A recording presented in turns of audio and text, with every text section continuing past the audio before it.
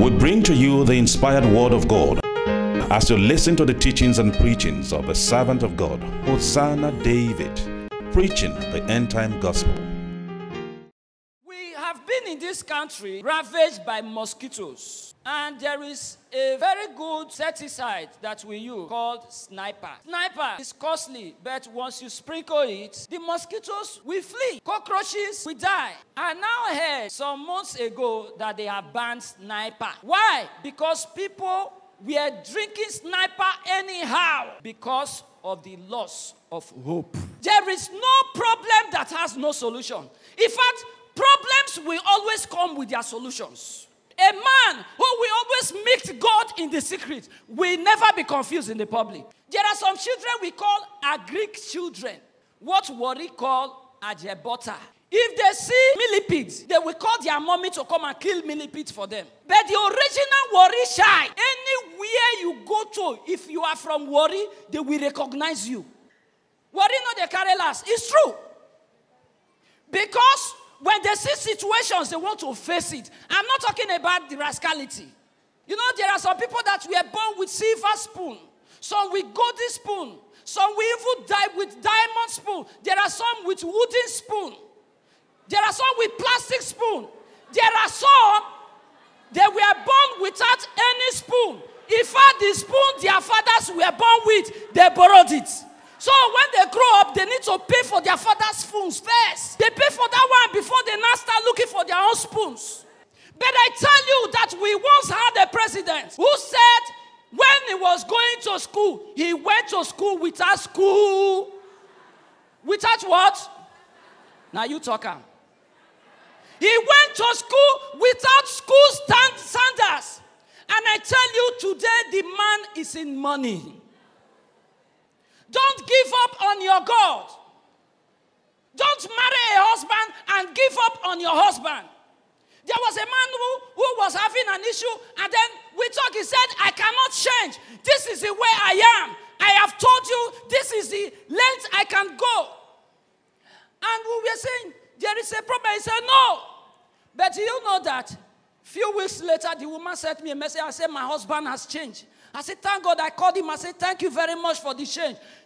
About 2 weeks ago, she sent me pictures of a Jeep, a car the man bought for him. Don't give up on your marriage.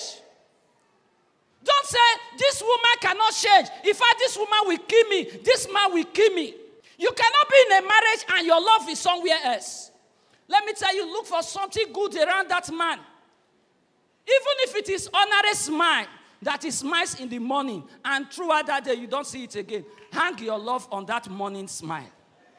And marry that morning smile. Forget about the other side. Stand on his good to walk on his bad. One day God will show up and he will cry on his knees.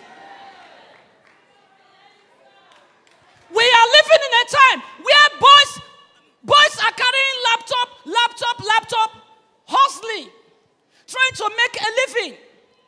And because there are some who are carrying laptops, SARS said, these boys, if I see you with laptop, to hell with you. And I tell you, there are many boys today who are deeply into Yahoo. Some of them don't even believe that it is stealing. Some of them don't believe. Let me tell you, Nigeria is independent. 60 years ago, are we really independent?